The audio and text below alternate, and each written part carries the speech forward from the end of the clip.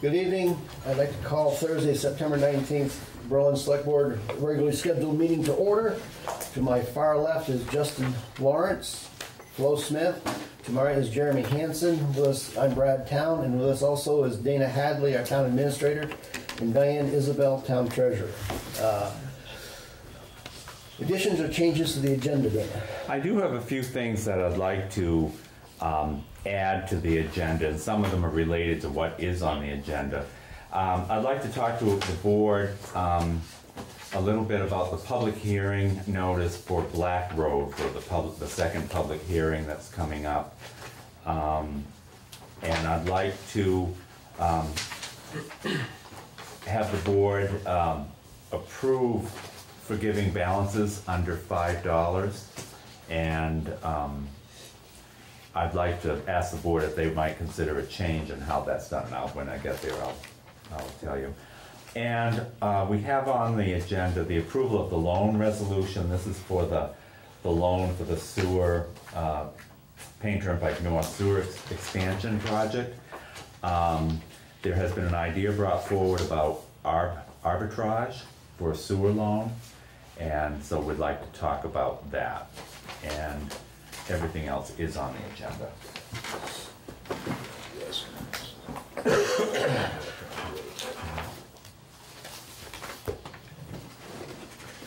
Okay. Public comment? Hearing none. Treasurer's report. Okay. On September 30th, there's going to be a Board of Abatement meeting at 6 o'clock here. Okay, so just to let everybody know, we do have a few people that do want to get abatements, and I think there might be a Board of Civil Authority meeting as well, I believe. Okay, so just to let you know, so if you want to be here for that. I also did get the Select Board the August budget status report, trial balance, and delinquent tax report. And today, I did get the preliminary education grant list, so I know what I have to set aside for money. So I'm going to hand this out. I just want the person to see what I got. Oops,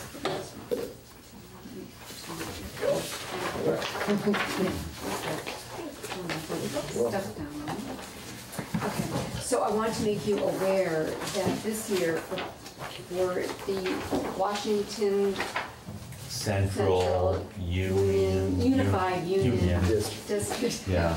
So anyways, that amount is $6,703,497.14, which is $185,000 more than it was last year for the schools combined. Just to make you aware, that's what it is. Now this is the first preliminary report. I will be getting the final one in May. Okay, and usually the final one tends to be a little bit less, or it has been in the past. So I'm hoping that will be the case now, but just to make you aware that it is higher. We knew that it was going to be higher anyways, I just didn't know exactly how much when everything panned out. The state is the one that provides this number. So I wanted you to have that. And this is when they do their final one. Did you say that's in May? Yes. Is that that's when they have all their state aid and federal aid or whatever else they're waiting for, and final they figure it out? Also based on our 411 report, which the 411 report that the assessors put together, they have to do the final one in December. And then after that time period is when they really That's after all get the all of that. exceptions and so forth. And errors and omissions. Yeah, okay. So that's all I've got. Other things I guess in the agenda list. Does that normally, does the amount go down after? It has. The 6 years I've been here, it's gone down that last quarter. And sometimes, I think it was last year went down maybe 50,000, which was Yeah, that's what I thought. exceptional. Yeah. But usually it goes down maybe 10 or 20 Yeah. to help. But it could always go up. That's Right, just I understand, yeah. Thank you, Diane. Anything else, Diane? I don't. Okay, I have thank other you. things on the agenda. Everybody's still looking at the permit. Vote on change of winter maintenance for Coos Trail. Coas. There we go. So at your last meeting, you had discussed Coas Trail, and that the property owner seemed amenable to having no winter maintenance after the first house. But this is for 1 year, see how it For flies. a year's trial, See how it is what flies. it was. So I brought it back so that you could actually vote on that if you so desire. So I move that we cease performing winter maintenance on Cost Trail after the first house on a trial basis for just this year. I second the motion. Any further discussion on this? Hearing none, all those in favor? Aye. Motion carries. And if this might be a good time, Brad, for me to talk about the public notice for Sure. Black Road. I'm going to schedule that public hearing for October 17th, the second meeting in October. The state law, we are not required between the first and second of any time period, but I think it gives enough time. And I will talk to Tom about that. But I was wondering, I had originally put reclassification of a portion of the Class 4 section. And I wanted to check with the board to see if you'd like me to word it in another way.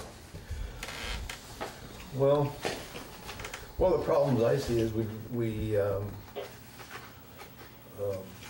really do need to talk to Rob about whether we can actually do maintenance on a Class 4, for the winter, or what the story's gonna be. I have If you talked wanna- with Rob and I've also talked with V-Trans. And there's not a problem with that, however, you're setting a precedent. I know, that's what I worry about. Yeah, yeah. So, use your best judgment, I guess, on the wording. I would just have some input, just based on what I researched the last time, I would think that if you're gonna do any sort of winter maintenance on it, and we don't have to do anything to bring the road up to a Class 3, I don't know why we wouldn't, I mean, it's minimal, but it's, $150 we would get in state aid by Yeah. upgrading it. Yeah, I don't think this is a financial thing at all, I think it's. No, I know, yeah. I'm just saying, Yeah. but if you're gonna do winter maintenance, if Well, allow it, why you wouldn't just reclassify it anyway? To me, it's more of a safety thing, but, Right. That's what I was thinking. anyway, run it by Rob again, Okay. see what he says. Then you can take and do your wording to your, So are you thinking, I guess what I'm really asking you is that you're not thinking of the reclassification? Or should I I'd stick like- with that wording and then you Let's stay could with that decide to wording. change it? yeah, stay You with that could. wording, because we can always take and rewarn it with a different. Okay. All right. And at the last meeting, you had mentioned that it would be good to know about the assessment of the new property that was down there, Yeah. which I'm pretty sure we don't have yet. Well, that, if he's done with the apartment, he should have it, the assessor should be down there. Well, they usually pick up once a year around April 1st. I got you. I could ask the assessor if they haven't done it, if they could go look at it. Yeah, take a drive by. Yeah.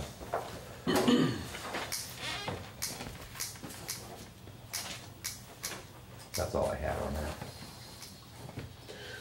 Okay,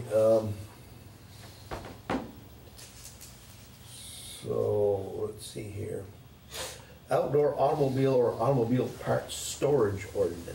Well, this might be a very short segment. What my attempt was, and I had spoken to you some time ago about this, was to have some teeth of what we could do for people that have a lot of junk cars in their property that are not complying with it. I mean, it's against the zoning, and it's also against the state law.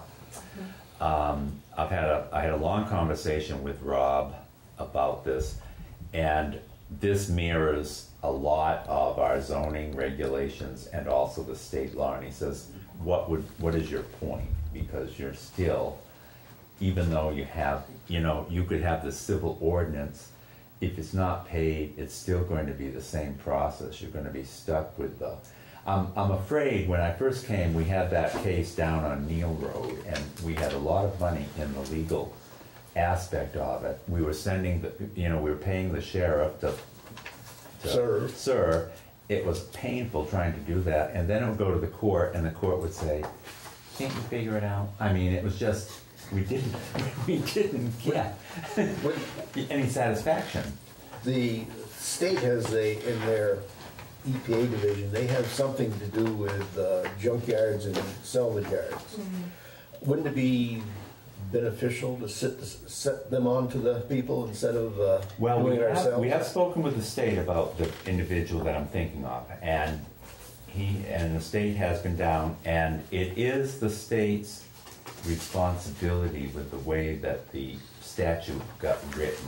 And I guess a number of years ago, there was some outcry or some pressure on the state to do more.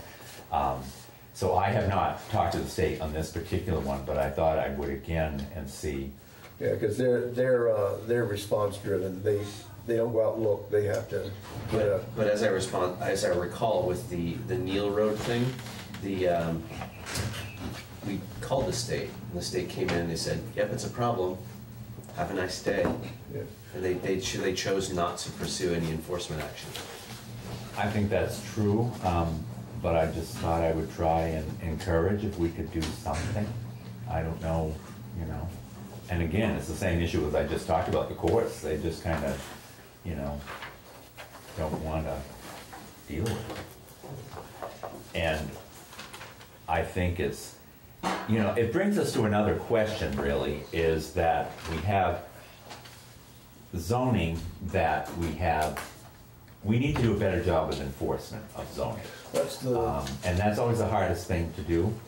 And the DRB spoke with Tom and encouraged, and they may come to the board to ask us to write civil ordinances to have civil fees, which I also spoke to Rob about, and he says, no, zoning would actually, and the zoning code does have some fees in there if you know, fines if you don't comply. It's when they don't respond to that, it has to go to the environmental court. And that's how a zoning thing is handled. And he says he wouldn't recommend for the board, just so you know, in case they come in, for the board to write an ordinance making it a civil fine. So he actually recommends against the adoption of this? He does. Okay. He does. So I have been back down. I mean, I was just trying to get some sort of teeth. But I guess we have as sharper teeth as we're gonna have. Well, I mean, I would think that. But it's frustrating for the neighbor, Yeah. you know. Or maybe we could take and push the state a little bit harder too. I would do that. Yeah. Yeah. You know, because they're the ones that are going to take and be able to actually enforce it Right. much more than we can. True.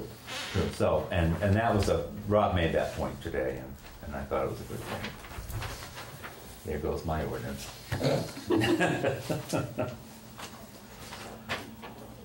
Okay, so, anything else on that, Dana? No, thank you. Okay. I'll go forward with working with the state on this issue. Thank you, Yeah. Dana. Let's see here, approval of loan resolution for sewer line expansion. This is the same loan that you've been hearing about for some time now. And this is the loan resolution, which you've approved the loan, but you now need to approve the resolution, and you need to sign the resolution. So basically, this document goes through the different conditions of the loan. I think the most important ones is you have to pay this back, which I don't think is any surprise.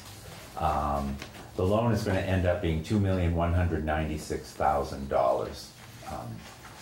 The bond was voted at 2.2, and there is about $4,000 in expenses that are being deducted from the loan proceeds. I guess it is exactly $4,000. I move to approve the loan resolution for the amount of $2,196,030.00. They amended that, Jeremy, after I sent you that, so it's Okay. $2,196,000 even. Okay, so let me, hold on. Thank you. 2,196,000 even. Okay. Thank you. I move that we approve the loan resolution as presented in the amount of $2,196,000. I second the motion. Any further discussion? All those in favor? Aye. Aye. Those opposed, motion carries. So I will fill out the lines, but I do need board members to sign. Paul Giuliano says they've got title, they don't have enough lines, but he said just squeeze them in on that side. So Paul is our bond attorney, as well as the bond attorney for most of the state.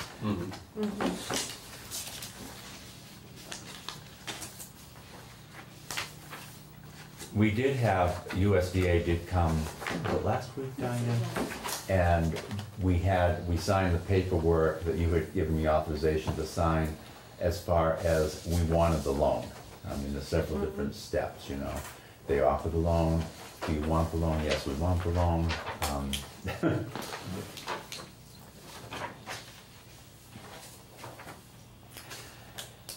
Also, I think that this is the time that I'd like to talk a little bit about the arbitrage idea. This is, and Diane, help me explain it if I don't get it right. This is for the, not for this loan, but for the bridge loan. As you remember, when we did the water project, we needed money up front. And what happens with this loan is when you have your expenses, you gather that together with the proper documentation. Diane would send it into USDA and they would wire her the money. But that, you have to front the money in the meantime. So we don't have this kind of money to front, so we're gonna need to have a bridge loan to do that. When we did the water project, we did a credit line. So when we needed money, Diane would contact the bank and say, I need $100,000, and they would forward her $100,000 so that she could pay the bills. I liked that because we weren't paying interest on money we hadn't borrowed yet. So, I mean, I thought that worked, and it worked fairly well for us. The idea has been brought to us. School districts use arbitrage, and we've talked a little bit with Community Bank, NA, about it, and they've explained how it works. And basically, you would take a loan, you would get the entire amount of the loan, and you would put it in some sort of investment vehicle, obviously. With the same bank. And we are limited, as you know, it has to be a Vermont bank or a government security or of something. We can't buy pork belly. And the idea, and sometimes it works, is depending on the interest rate, you may make some money from the interest. It's legal, which is school districts have done it. Tom's had some experience with it. I question whether we're, you know, when brass tacks, when it comes down to the fact that when you borrow that money, you're on the hook for the interest right away. And so depending on what the interest rate is on your other side, I'm not sure whether it's, you know, we won't know that until we get quoted. But I wanted to put it before the board and have you give me your opinion, what you think, if that's a good idea. I think I can clarify it a little more even too. If you would, Diane. Yeah, okay, so let's say that we get a loan from the bank, let's say that it's 2%, they're gonna charge us 2%. And then they have an investment within the bank that is insured, and let's say they're gonna give us 2.25%. So you'd have that 0.25%. How it works for them is that because they're loaning us to a municipality, they don't have to pay the full tax on the interest that they get. So it's a tax benefit to them that they would be passing along to us.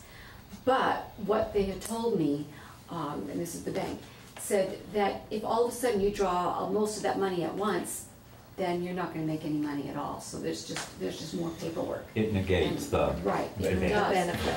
Right, which has been my experience with the water, that's what happened, is I put a lot of money up front. Then as they were completing the work, it's just less and less and less money that I was paying out. So the other part of it too is this is going to have a lot more paperwork, and my paperwork has to be perfect for the USDA. I mean, it's got to be beyond perfect. This could muddy up the waters. I've not asked the auditors if they would think it's a good idea or not, but I'd almost think they probably would not. So is the administrative overhead ever going to pay it back? Is the juice worth the squeeze? I have to wonder about that. So, yeah, so what, in the best, most optimistic case, so there's the margin is what? Point, a 0.5%? Maybe, you know, if that. So If 0.5% on if we're drawing down, what, 2 million? Mhm. So is that really going to pay off? You know, the Doesn't amount of seem time like and it. stress that, it's- I think it might work for school districts better than it would for us. And I also think that Tom had thought the idea would be, we would borrow this money immediately and invest it immediately, and they wouldn't start the project until next year, and we'd have this time to earn this interest. My personal, I don't believe in taking a loan until you need it, but, We also, it's a one-year loan. oh, is it a 1 year? So, I mean, it's, You could get it renewed, but it's more paperwork, so that's the other part of it. I would think a line of credit would be a better way to go, like you're saying. depending on, the bank did the bank give you any indication what their interest rate was? No. No, I'd have to put, I do You- need to put out an RFP. Well, we haven't put it out for a bid yet, so, To yeah. see, Bless you. If it was substantial interest, it would make it worth it, but again, if it's a 0.5 point, 0.5%, I then don't, probably. I think that's, Would you like us to put it out to bid, just so we know? I'm just trying to think, on $2 million, half a point of interest is what, $2,000? Something along those No, lines. it's gonna be 10,000, Is that? 10. $2 million, half a point, yeah, it's 10 grand. 10 grand? if it's a half point. If it's a half point, which, If it's that, is that really the spread? Right. Is it, could I it have be a no bigger idea. spread? Is it that possible? I don't know if it's bonds or. If you it's go safe. for It's the- gotta be safe. Well, it's safe, I don't picture it being much more But than you that. could ask for, if we were gonna do an RFP, you could ask for it both ways. Okay, what is it if we were gonna do the arbitrage, and what is it if we're gonna do like, you know, the bridge loan or line of credit? That's what we were kind of thinking of, but we We put could it do out that. in both ways. Yeah. Maybe we could have a better comparison of what, Yeah, and then if we have a reasonably concrete idea of what this might look like, Right. but it's still gonna be some fraction of the 10,000, that assumes that we're not drawing anything from it for the entire year, Right, which correct, is correct. crazy. It's not That's gonna be the assuming case. 0.5%, so it's just, Right. but if we, I mean, I think you should do both So, yes. personally, and then look at the numbers and. Yeah, how much is Diane's time and Dana's time worth going Exactly. through the process even of this? Right. Looking at all the variables. Yeah. Okay, yeah, I would say, yeah, put it out to bid with both, and if Okay. we can find out that it's actually way better, then why not? Nothing to lose and everything to gain, and I would prefer to be here when you talk about that, so if you could put the bid to be the first meeting in November, Okay. please. Probably gotta have a motion on that. Yes. Okay, so move to have Dana and Diane move ahead with putting out the loan to bid with two options, one for a line of credit and the other with an arbitrage arrangement. I second the motion. Any further discussion? All those in favor? Aye. Aye. Motion carries. Let's see. While Diane's here, Brad, could we talk about balances under $5? Sure. Every quarter, we come to you and say, can we forgive balances under $5? And These are the ones I have this time, And, 69. and she's got, people that owe 38 cents, 69 cents, nuisance things. And I was thinking, would like to ask the board if they might make this a permanent procedure for Diane to just Clear the books. forgive, clear Without the having books. to ask every. Without having to ask every time, clear the books of these, small. You know what I amounts. would do is I'd give you, like, with the other reports, I would just show you, here is what I did. And then you could just, So you wanna do those quarterly, and annually? quarterly, right after the taxes. She could even do it, I suppose, if you approve that even more often, Yeah, maybe. yeah, that's it. I'm just thinking if we can just kind of have those in one package, then if they do get resolved in the meantime, they can just do them all at once. I don't know, what makes your life easier? Well, do it quarterly, because if I don't do it right away, then it keeps accruing interest. Okay. So you're saying that if you do it quarterly, it works? Yeah, then Okay. it's cleaned out. But if I don't, But every month is interest, right? Correct. Yeah. So if you got one at $4.99, put you over the top. Well, it's not that so much as if it's $3 and it keeps adding, 10 cents or 20 cents or 30 cents or whatever it is, maybe 30 cents, I guess. So I'm gonna, do we wanna actually have this as an agenda item? Probably should. You wanna put it on the agenda? Okay. Yeah, and I think, and maybe we'll just have, we'll authorize the treasurer to no more than quarterly forgive balances of $5 or less per our, is that in the charter, or do we pass it as a policy? What? It is on the chart. Okay, Yeah. for the charter then, then we'll do something Okay. like that. Well, I'll put that on for your next meeting. And I second that motion. Okay, all those in favor? Aye. Let's see, approval.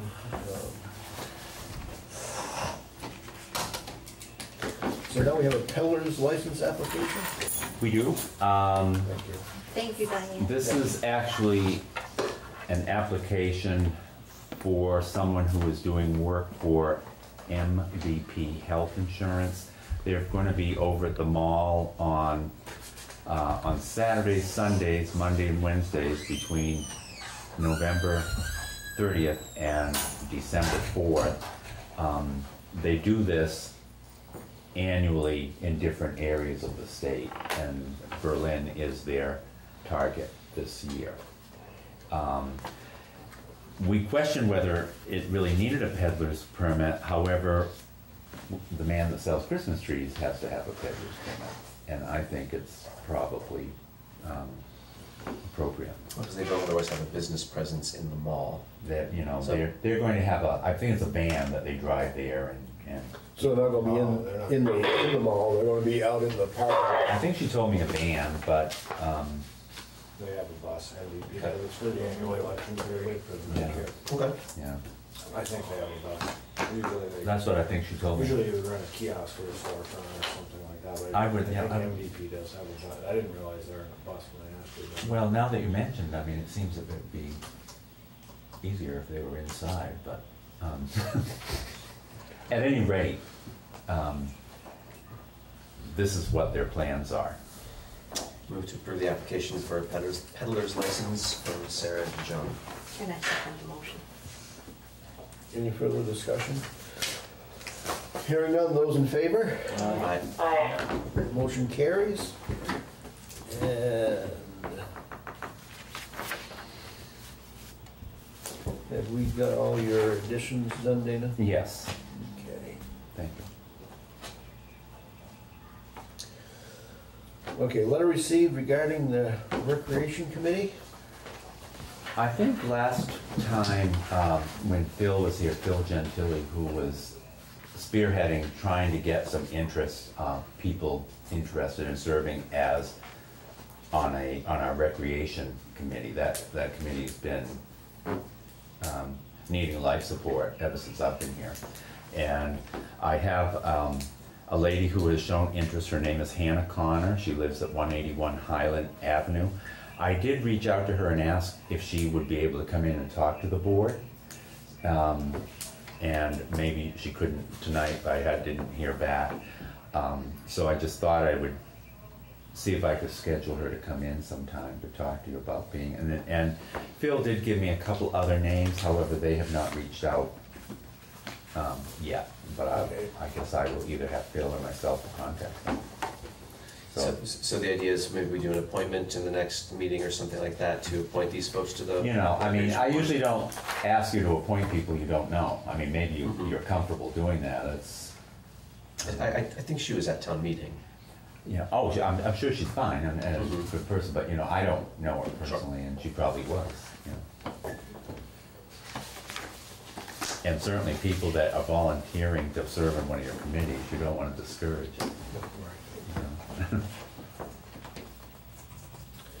Okay, if you can get a hold of them. And I'll see what I can do about that. Appointments to Economic Development Council.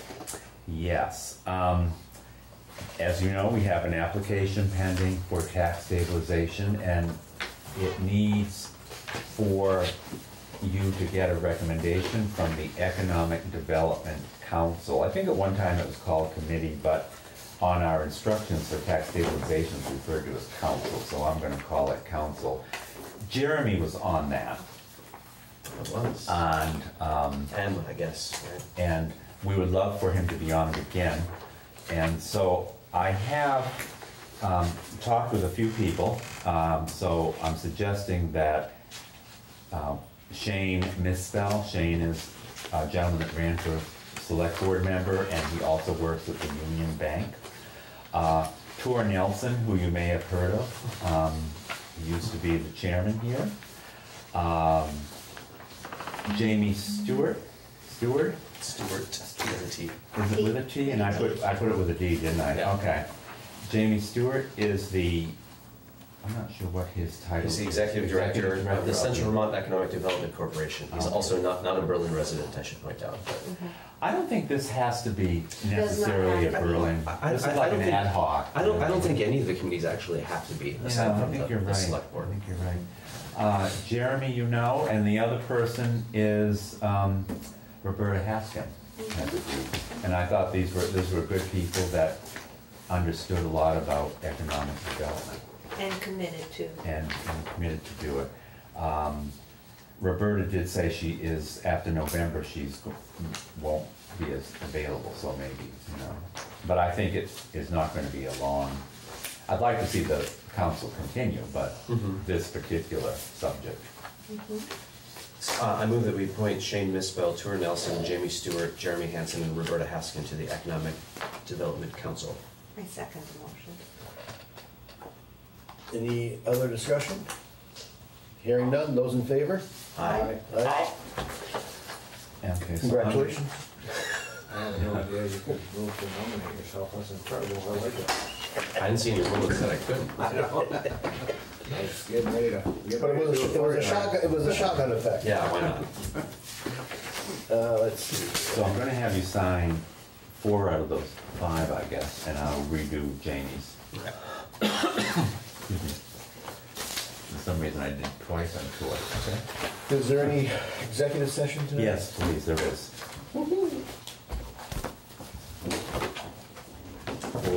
For what?